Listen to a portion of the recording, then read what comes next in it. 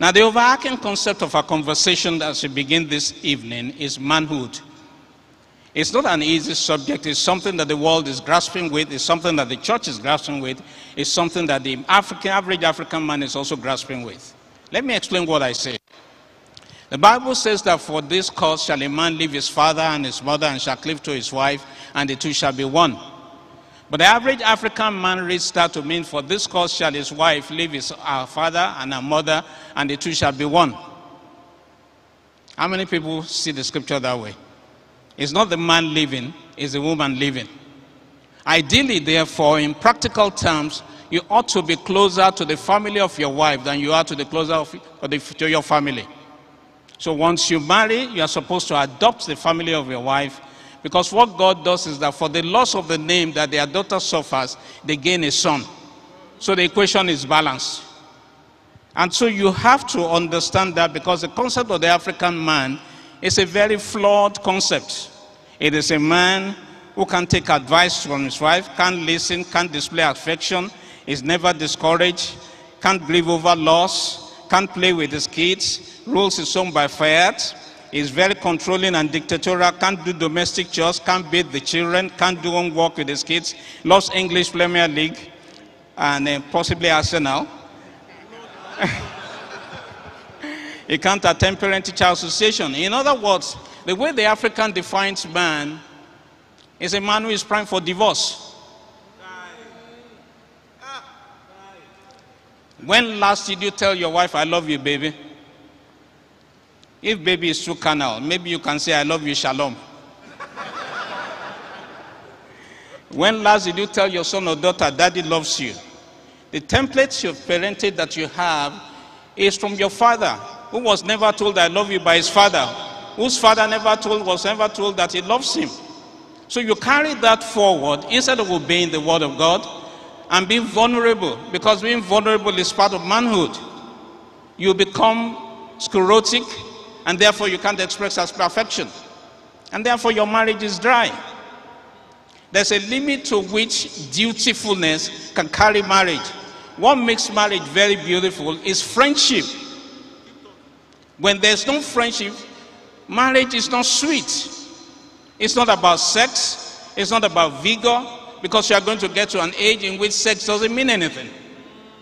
And I'm not talking about when you are 80 or when you are 90, in your 50s. It's no big deal. I mean, if you are not yet 50 yet, you won't understand what I'm saying. Now, if we accept that Jesus is the ultimate definition of manhood, then we must study why the world calls him a man, because the world called him a man. When Pontius Pilate had scourged him, he presented him to the crowd and said in Latin, Ecce homo, behold the man. And he wasn't the only person who pronounced Jesus the man. When Jesus met the Samaritan woman at the well, after they had spoken, the woman went to her and said, come everybody, come and listen, I have seen a man. In other words, the two theaters of manhood are government and the secular world, and the sorority of womanhood. If the two cannot declare you a man, you are not a man. Are you listening to me? Why did the woman call Jesus a man? For the first time, that woman met a man who respected her beyond sexuality, because she had a bad taste in men. She was married 5 times, so she kept on making mistakes. She thought her name was Elizabeth Taylor. And then she meets Jesus, and they don't talk about sexuality, they don't talk about her mistakes, they don't talk about her vulnerability. They begin to talk archaeology, history, and theology. For the first time, she's meeting someone who engaged her senses. And you don't know what that means, because I know. I remember when I met my wife, and we discussed. I didn't know she was studying me. And years after, she told me I was the first man in the private sector that she met, who didn't proposition her, who didn't ask her for sex, who didn't ask her for a date. And she was just amazed. You got to move beyond sexuality. Therefore, a man is one who respects women, has forbearance, pursues a vision, accesses his purpose, and makes sacrifices. Because that is the measure of the definition of manhood by both Jesus and the Samaritan woman. This brings us to the topic of our deliberation today: vision, purpose. I've renamed the title Vision, Purpose, and Vitamins. Never mind the vitamins. I added it as a title because Mrs. Alder makes sure that I drink vitamins A, B, C, D, E, F, G, H, I, J, K, L, M, N, O, P. As you very well know, I'm a brand strategy consultant. In that capacity, I have done strategy sessions, helping corporations define what we technically refer to as the spiritual dimensions of an organization. By spiritual dimensions, we mean the vision, the mission, the values, the culture, and the personality of the organization, things that you can't touch. That's what we mean by spiritual dimensions. Now, because the modern corporation is a relatively modern invention, I began to search in the Bible, and I asked myself, is it possible that the concept of vision statements as we know it today, does it exist in the Bible? I searched and searched, and then I came across the business advisory of Pastor James. This is what he wrote. And now I have a word for you who brashly announced, today at the least tomorrow we're off to such and such a city for the year. We're going to start a business and make a lot of money. You don't know the first thing about tomorrow. You are nothing but a wisp of fog, catching a brief bit of sun before disappearing. Instead, make it a habit to say, if the master wills it, and we're still alive, we will do this and that. What James is saying is that when you have a vision for your corporation, you are going to open a new headquarters in a new country, you're expanding and starting all those divisions in other countries. Don't say with certainty that we're going to do this and this and this. There's a dependency, and that dependency is the will of God. Because if it takes you that night, that vision is dead. When a man is dead, the vision is dead. And that's what Satan does. He kills you before you die, so that your vision will die. Father, in the name of Jesus Christ, I take authority over the spirit of discouragement. I take political control of this atmosphere. I command the ethos of God to permeate every section, every corner, every heart, and I banish that spirit of discouragement, that spirit of doubt, in the name of Jesus.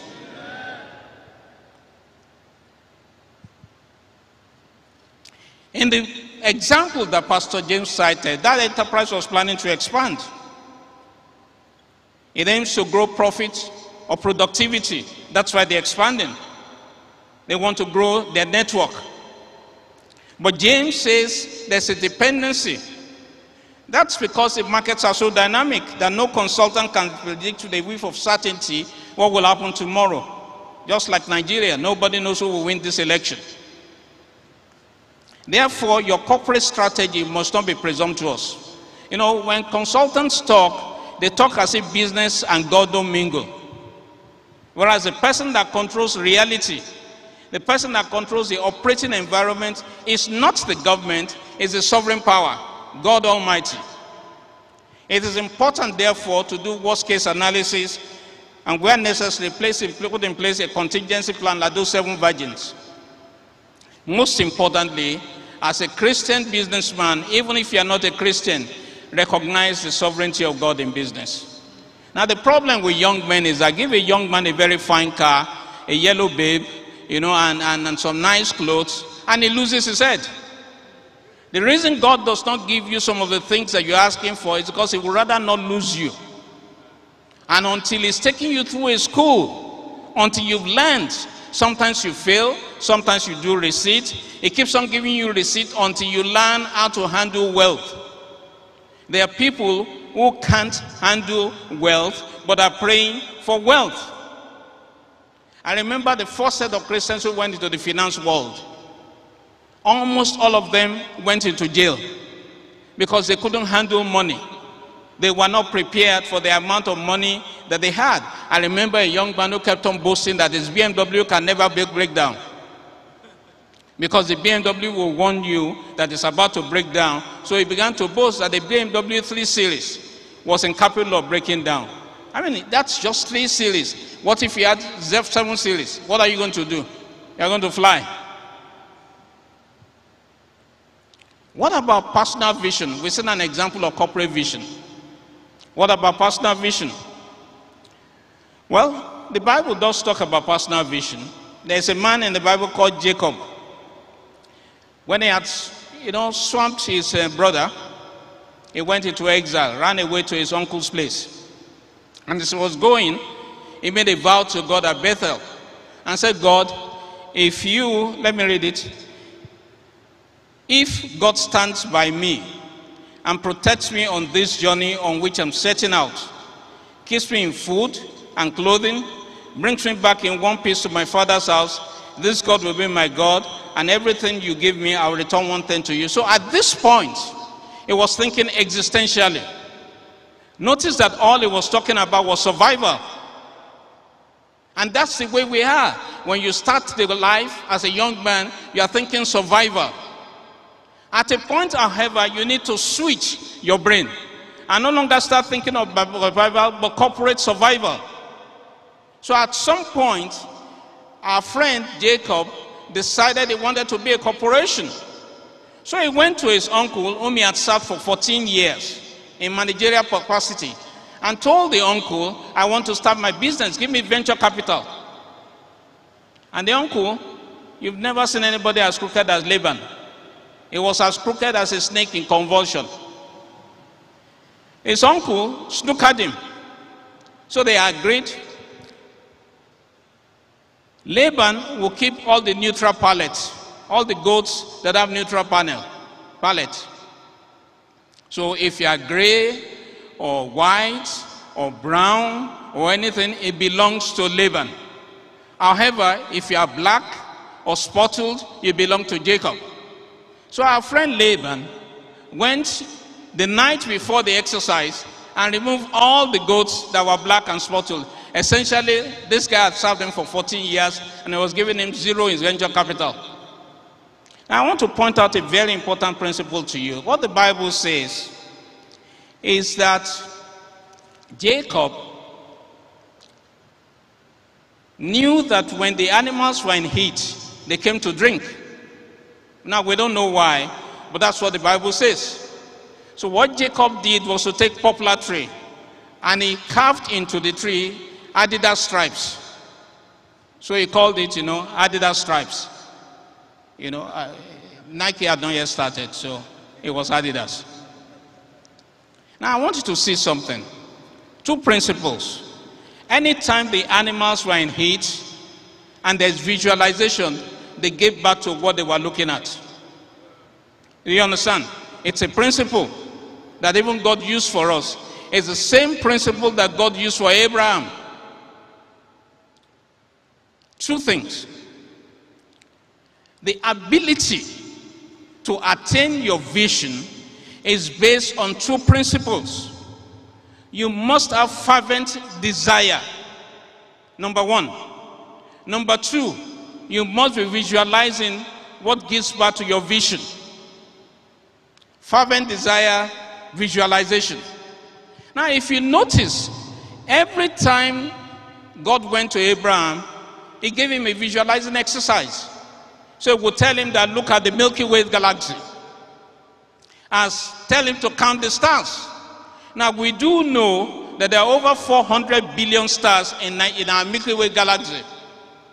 So God is telling Abraham to start counting a numeric system that they don't even exist at the time he was alive. 400 billion stars was a promise of God to Abraham. But he noticed something. Every time his passion was dwindling, God would go to him and reply him and tell him that his promise is still alive.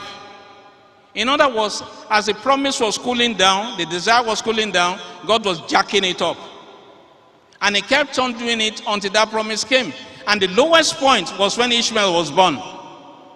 At that point, Abraham had given up, which was why he told God that please spare Ishmael.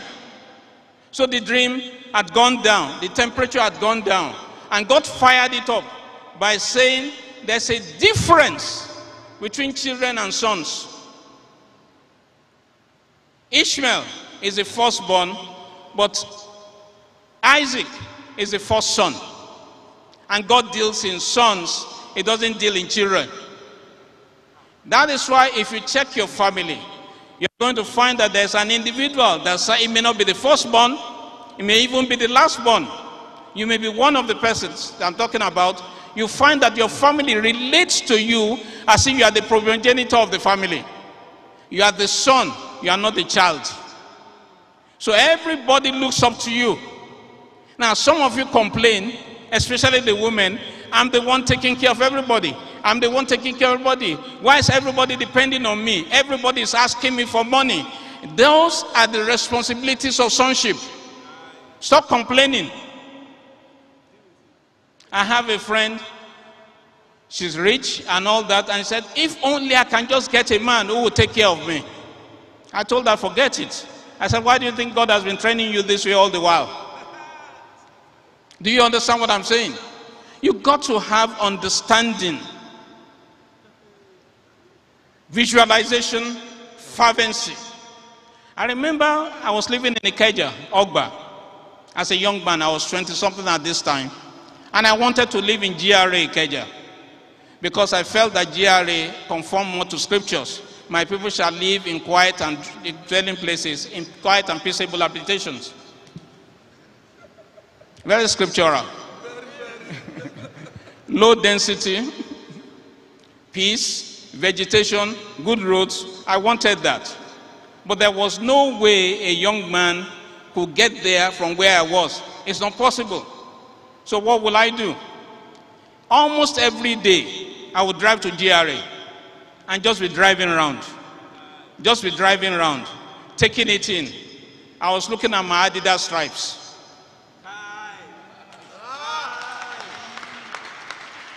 And I kept on driving and driving and driving, and then I fell ill. I was in the hospital for 3 months. I moved, and there's a reason I gave you that information, to show you that it's not the fact that I had strength, that the miracle still happened irrespective of the fact that I had no strength. And I was in hospital. I moved straight from hospital to GRA. Do you get what I'm saying? You need to have a vision board. Look, the reason people don't succeed sometimes is based on what they are looking at, because what you focus upon is what you reproduce. If perchance you use your energy and your strength and your passion to stare at something that will not be a vision for you, should not be vision for you, you are going to give back to it. Let me ask you a question. Have you ever wondered why Nigerians paint their houses yellow, ochre, and brown? Has anybody ever wondered? That's the most popular color in Nigeria. Yellow, ochre, and brown. Exactly like our brother. Have you ever wondered why? Now, I used to think that they were trying to hide debt. But then I said, if you are trying to hide debt, why paint your house yellow? So they are not trying to hide debt. And then I began to cogitate and began to cogitate. And I discovered that those colors were NTA logo colors.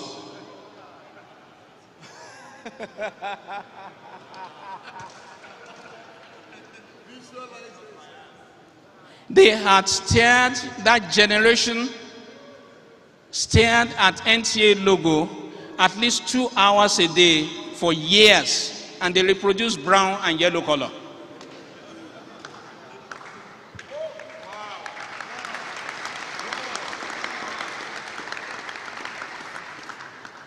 Notice something. The new generation, they don't paint their houses yellow and brown. Have you noticed? They usually paint their houses white because they don't look at NTA. They watch other things on YouTube. California houses, which are usually white, in and out configuration. So they build houses like that. But the people that were selling at NTA logo for 2 hours a day for 2 years were painting the houses white and brown and yellow. This is a real thing, I'm telling you. Sometimes the principle of mediocrity that is in the lives of people came from MTA. Because it's the same machines, it's the same camera with BBC, yet the quality of our programming is nonsense. Because there's a spirit of mediocrity. So watch what you pay attention to. I made up my mind that I will not dignify poverty. I began to look at things that important people look at. So if you are here, instead of buying proper artwork, you bought an artwork, you know that velvet artwork, black velvet, with palm wine tapper, you've been staring at NTA. If you have certain types of curtains in your house, you know those viscose curtains that they sell at Yaba, you've been selling at NTA. Nigerian Television Authority. I'm not kidding.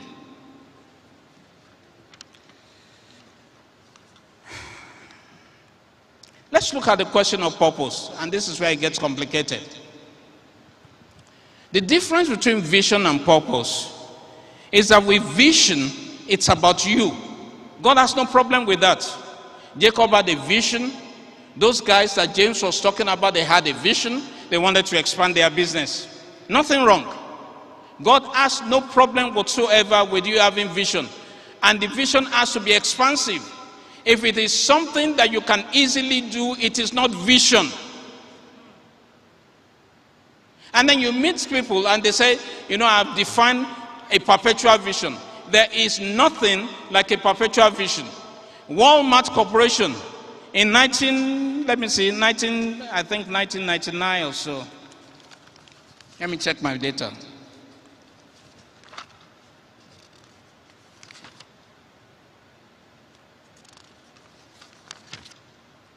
Okay, in 1999, I don't know if you know Walmart. Those of you that travel will know, but Walmart is a bloody supermarket. Their vision was to become, in 1999, a $125 billion company by the year 2000.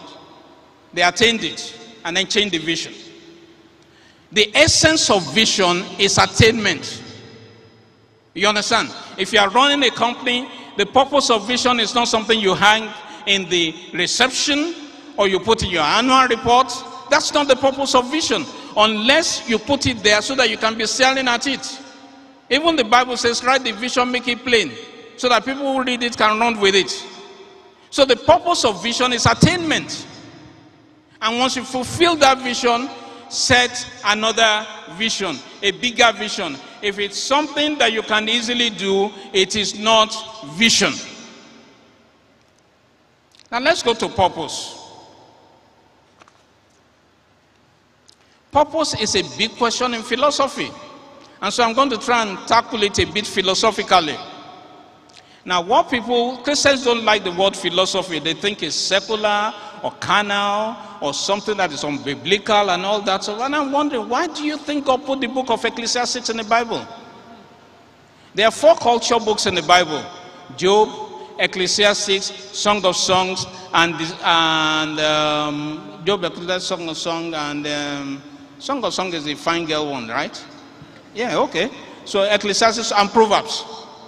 Those are the 4 culture books. Now the reason that God put culture books in the Bible is so that you can be a rounded individual. Because remember, the anointing that you have is both secular and spiritual. Now, so there are Christians that are so spiritual, they can't function in the corporate world. That is an anomaly. That is wrong. That is not the vision of God. You know, I went to my university and I saw some young girls in the choir. And I saw the way they were dressed. I don't want to address the particulars of their dressing. And I could tell how far these kids will go in life. Because if you are not cultured, your corporation will be afraid of sending you to represent them in foreign climes. Therefore, you determine your career before it has even started. You know, people, I was explaining to Pastor Nee before we came for the program, the people confuse, oh God, I don't want to go into it. We won't leave this place. We won't leave this place. Christians are always trying to spiritualize the Song of Songs. You are not supposed to spiritualize it because, I mean, how spiritual can you grow when God mentions breasts? It has a purpose. It is for you to be able to do with the relational component of your success. Because the price of success is not divorce. The price of success is not divorce. You are supposed to be successful and be successfully married. Do you understand what I'm saying? So when you don't do the right things that are needed, say your wife wants to buy you something, because you need to understand the language of women. If I want to buy, please come forward. Assuming that you want to buy me something for my birthday, just imagine that I'm your boyfriend or something, okay? Now, Mrs. Alder, please, it's just illustration. Okay? Now, if you give me a gift and I reject it, how do you feel? Why are you even rejecting my gift? You have started argument. And God help you if she never vocalized what she just said now. But how does it make you feel if I say, no, I don't want? Bad, obviously. You feel rejected? I feel bad. You feel bad. Now, those of you that are making your wives feel bad, you don't know why. It's because you don't understand the code of women. Women say more by not saying anything. Do you understand? You can go, please. Please give her a round of applause. You need to study the subtle nuances in the complexion of your wife, because it means something. You know, when God deals with me, and I was studying how God speaks to me, and I realized that He will just flush my heart with something. I can't define what it is, but I can interpret it. And it's just a flush that lasts 1,000th of a second, but in that one flush are like 100 statements. Women are like that. And when you don't, first of all, women like good things. Don't say they are carnal. Don't say they are material. It is okay to be materialistic as a woman. So don't say it is a thought that counts. That's a bad thought. Do you understand what I'm saying? I'm trying to save somebody's marriage to say. Okay? Let's move on fast. When you don't have or understand the concept of purpose, you become a begetter. You know who begetters are? Let me read for you a begetter. Genesis 4:18.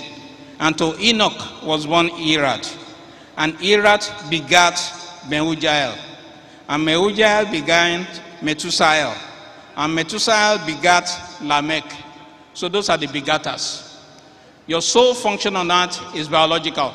You are just a biological staple pin linking one generation to the next generation. Otherwise, your life is useless. You need to find purpose. Now, it will seem in scriptures, and this is where it gets deep, that there are two categories of purpose individuals in the Bible. There are those that are purposed for God, by God, for religious ends. People like Pastor Jude. And there are those that are purposed by God for political means.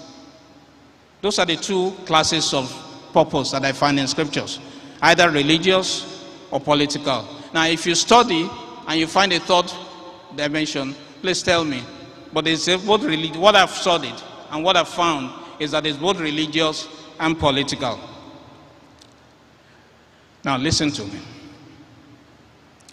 When it comes to political purposing, faith is irrelevant. So God will purpose a believer and an unbeliever. So for example, he purposed Nebuchadnezzar to punish the Israelites. Then he purposed Cyrus the Great to bring them back to the promised land. Both of them were unbelievers. Indeed, God himself said that Cyrus does not know him. You got to ascend in your thinking to understand how God thinks. So in religiosity, we cannot imagine a God who will purpose an unbeliever. God can favor a believer, but when it comes to purposing, he purposes both believers and unbelievers. This is what he said as for Cyrus. I summon you by name and bestow on you a title of honor, though you do not know me, neither do you acknowledge me. So Nebuchadnezzar carried the Jews into exile in fulfillment of a prophecy. 70 years later, Cyrus returned them from exile in fulfillment of prophecy. That God can use an unbeliever for his purpose is a theological challenge for many Christians. And I know I'm stepping into areas that people don't want to hear. But you better listen to what God says. You better take God at face value.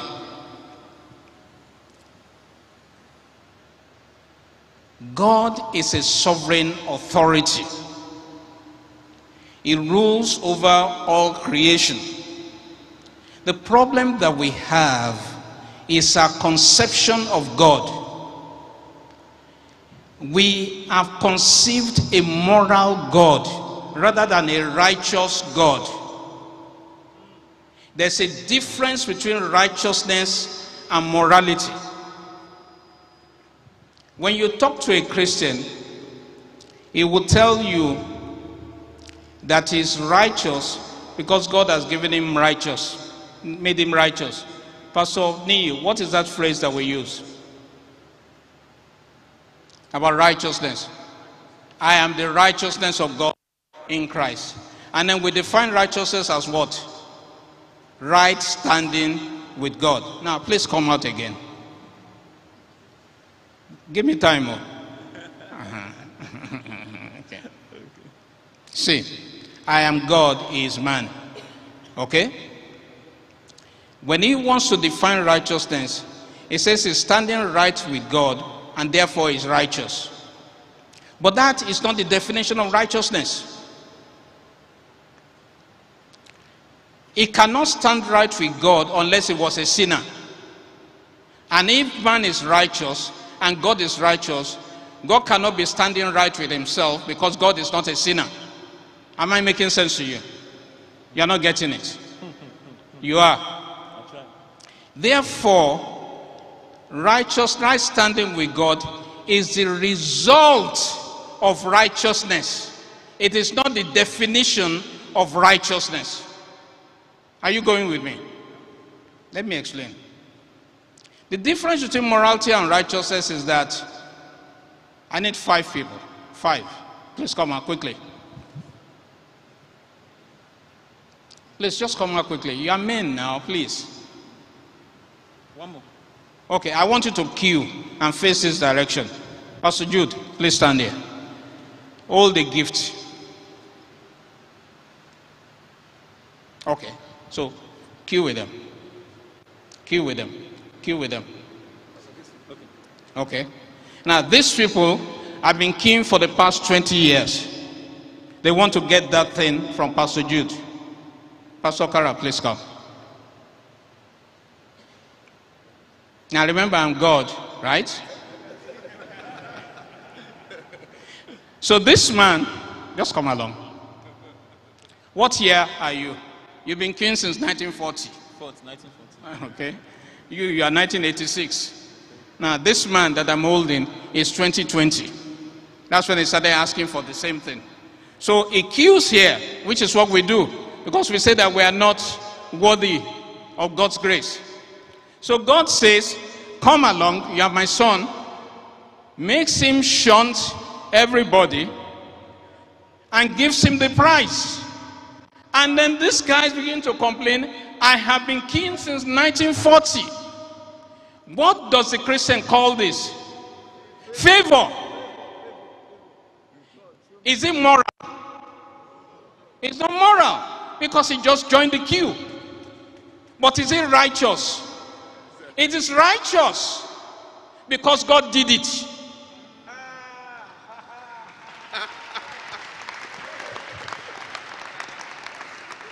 Are you flowing with me? Because God did it. Because the concept of righteousness is anchored in sovereignty. Are you flowing with me? He is God. Nobody can question him. Nobody can sit him down to ask him why he did what he did. Nobody. It's a sovereign power. It's a sovereign authority. That's what Paul was writing about when he said, who are you, O pot, clay, to demand from the potter what he's making? You have no constitutional right, because sovereignty is God's constitutional right. And in his sovereignty, he decided that he will save us, the sons of Abraham, rather than angels who have been on the queue. Isn't that what Hebrews tells you? Therefore, you need to understand righteousness and stop judging God by your morality. Morality is an indicator of behavior in society, and morality of man changes regularly. Just a few years ago, a man couldn't marry a man. Today, a man can marry a man. Now, which is the morality that God should follow? Do you understand? So what he does, he wants you to understand sovereignty.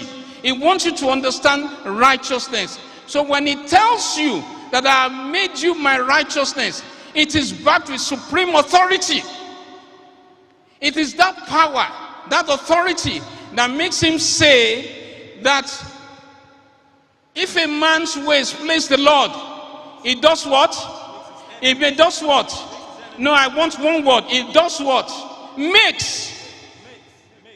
It's not going to persuade them. It just shows up, makes them an offer they can't refuse. Original mafia stuff. Are you flowing with me? Yes, sir. The other use of the word righteousness in the Bible is as a brand stylism. So if God were to set up a royal mail, he won't call it royal mail like the Queen of England, he will call it righteous mail. If he wants to set up transportation, he will call it righteous transport. So everything God does is transport. Everything is righteous, because that is his brand stylism. But beyond that is a constitutional principle by which he safeguards your rights. And it is that right that Jesus pleads in heaven and stands before God, before your accuser, the devil, who keeps on accusing you of everything that you agree with and you're accusing yourself with. But Jesus says, according to section 1 of the constitutional rights of God, this guy is righteous, therefore he can never be guilty. Do you understand me?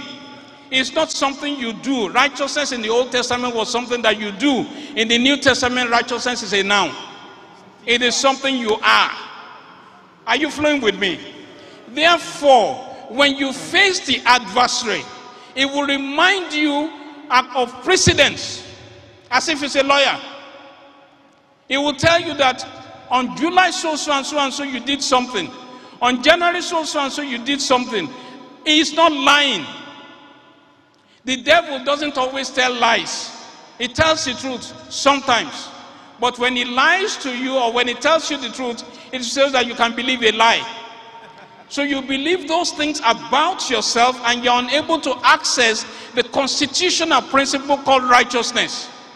And righteousness is a weapon that God uses. And the reason that you know that righteousness is different from morality is because God said, Jacob have I loved, Esau have I hated, even before the children were born. Therefore, the righteousness of Jacob was not based on anything that he did. If at all, he is the most undeserving person that you can ever imagine. But God is a sentimental God. When he saved us, it was not because of any logic. It was not because of any reason. It is because he loves us. God is a sentimental God. Jesus died for love. He died on sentiments. Am I making sense to you? Am I making sense to you? Is there somebody who understands righteousness tonight? Please go to your seats. Thank you.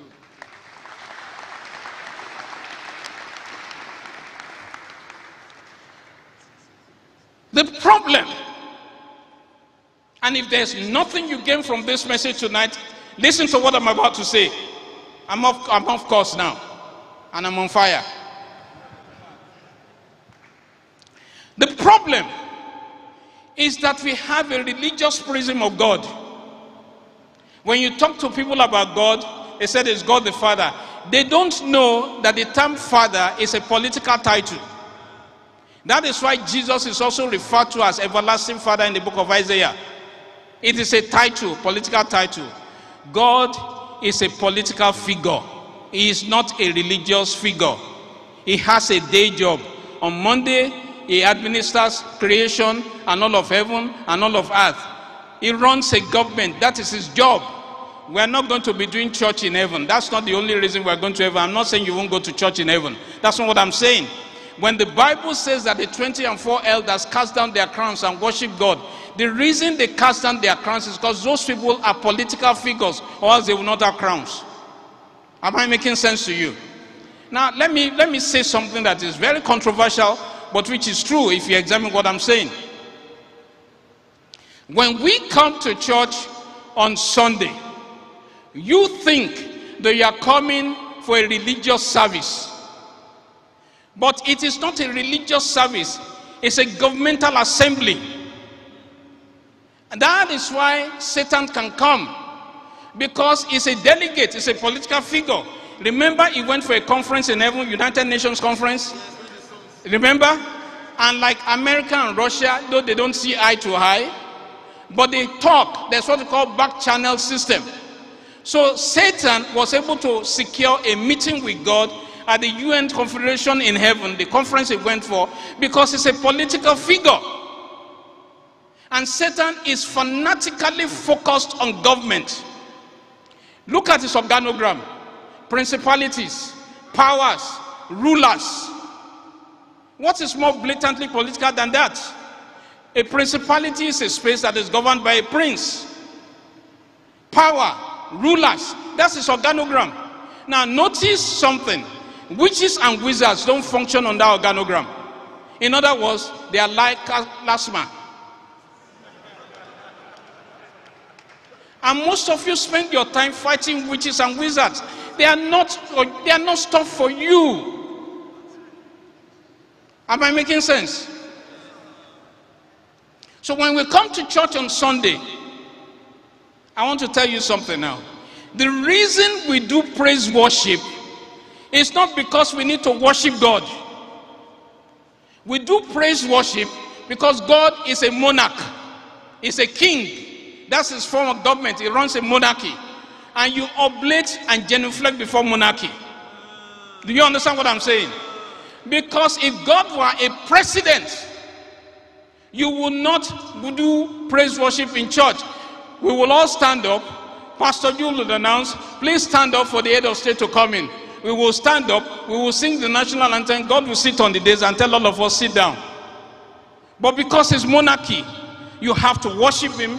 You have to oblate him. Once you do that, you declare the session open. Have you ever wondered why we're able to make decrees in church and it comes to pass? Decrees are governmental decrees. They are not religious principles. A decree is what a military government does. So when we come to church, if we understand what church is, you will not come to church anyhow. You will not come to church without a purpose, because the king must hear what you have to say. And once he grants it in church, nothing can change it. So you come to church on Sunday as a political delegate. Do you understand? It's a general assembly where there's power and authority. God is present, the angels are present, the witches are present, Satan is present, because the Bible says that unto them has been granted to know the manifold wisdom of the principles of God, which happens in church every Sunday. So God marches in. If we know what we are doing on Sunday, any nation, and not just Nigeria, we will turn it around. You see, religion is a terrible thing.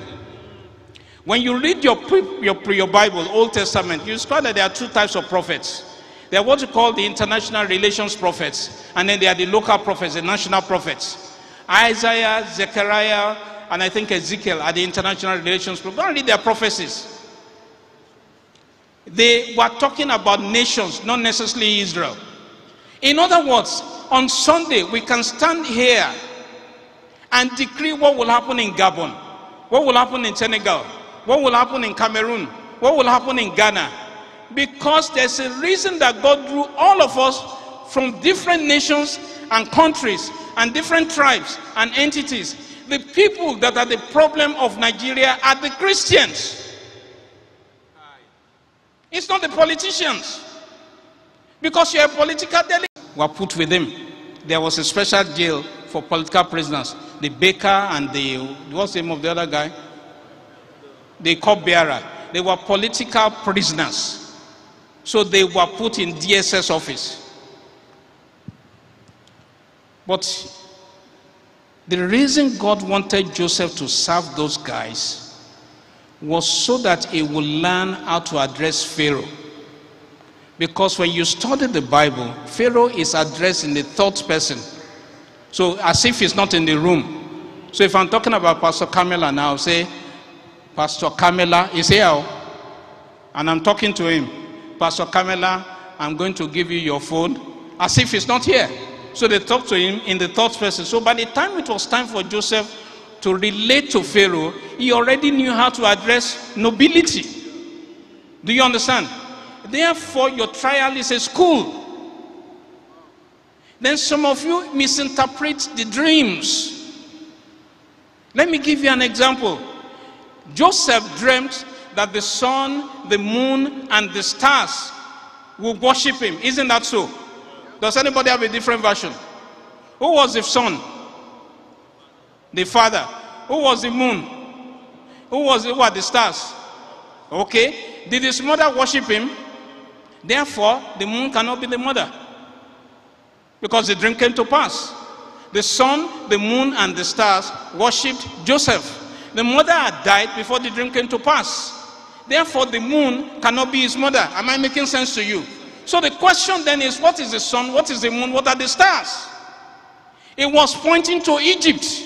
They were worshiping the sun god, the moon god, and the stars.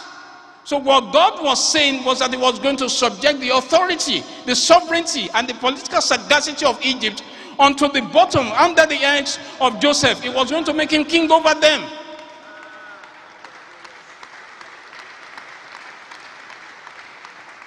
Am I making sense to you? Stop misinterpreting dreams. Let God interpret the dreams for you. The actualization will interpret the dream. That is why purpose is discovered, vision is engineered. When it came to the end, Joseph said, you sent me here for this purpose. And I'm telling you at this time, Mrs. Potiphar had bought a British Airways ticket and had gone on break. You sent me here thinking you were killing me. But God sent me here to protect and preserve the nascent nation of Israel. It was all a political game. What am I trying to say? We are general managers in our bank and we promote ourselves we become pastors, not knowing that there are political roles for us to play. Nigeria is not in short of pastors. What we are in short of are in short of the Moseses of this world, the Mandelas of this world, and the political activists of this world. Think twice about your purpose. I want to round up now.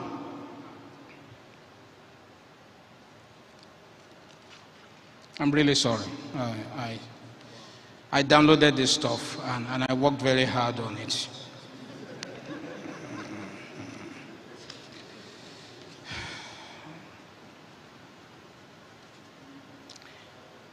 Oh God, help me. I need to say this. You know, I was very happy when Pastor Camilla went into politics. And the reason I was happy was because Christians don't understand government. You know, Christians focus on governance, they don't focus on politics. And politics always overwhelms policy.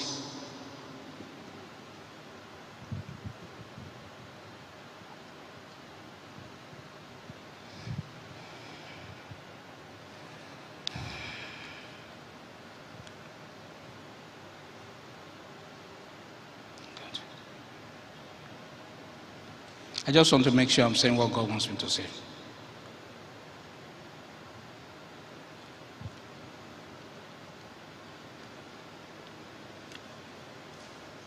We set up Bible training schools, but we don't set up government schools. Because we believe that what we teach in church will solve poverty. So we teach the principle of the seed principle. But Jesus already told us that the efficiency ratio of the seed principle is 1:4. Some will fall on shallow ground, some will fall on gravel, some will fall among thorns, but only 1/4 will fall on good ground. In other words, even if we are all perfect, the efficiency ratio of the things that we teach as per prosperity, only 25% of these people in this congregation today will get it. And the reason is simple. Some don't have money, some don't believe the pastor, some are struggling with other thoughts, and therefore only a few get it. And even those that get it, they are waiting for 20 years to actualize the fullness of that thing. There are things that only policy can solve. When there's industrial scale poverty in a nation, what you need is industrial scale policy. There are things that are created by government. The parable of the seed principle is not going to solve inflation. It's not going to solve the movement of the naira. It's not going to solve its devaluation. Therefore, when you go into government, you are in a better position to use the governmental authority of government, the authority of government to solve poverty problems. Because the seed principle has an inefficiency built in. It is okay to be a pastor. What I've come to say here tonight is that there are those of you that should be in government. Please go into government. It is not compulsory you become a pastor. If you are meant to be a pastor, you will have known by now. Did you get me? You will have known by now. If you are 50 and you are still wondering, are you a pastor? Chances are that you are not. I'm saying that the church needs to start anointing people to go into the governmental space so that we can solve the monumental poverty problem that we have. At the rate at which we are multiplying poverty, it can never be enough whatever we produce. And people don't know it. I consult a lot for politics. The lack of education, focus on education, is a deliberate policy. I remember I was with a former head of state, and I was going to initiate a school program that every Nigerian must go to primary school. And a minister walked up to him, a minister from a certain region of the country, and said to him, if you educate everybody, who will be the servants? Those are the people you are dealing with. I want to thank you for listening. God bless you.